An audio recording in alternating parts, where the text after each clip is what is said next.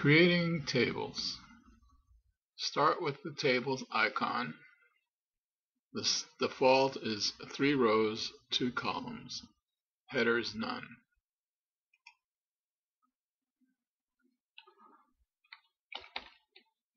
Column 1, column 2, row 2, column 1, row 2, column 2, row 3, column 1, row 3, column 2. Now let's say you want to delete a row. Let's delete row 3. You right click. Up comes the context menu. It says delete rows. You click on the row.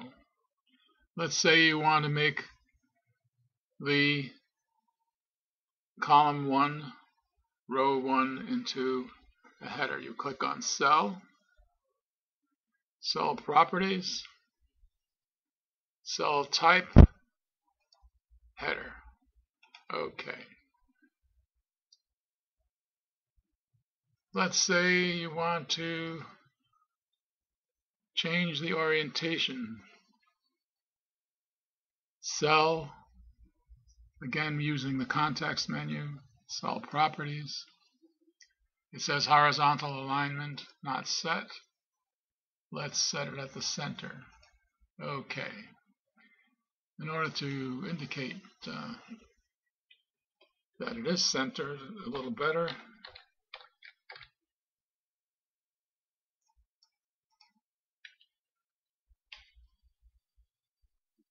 and now we'll save that. So there's the final result.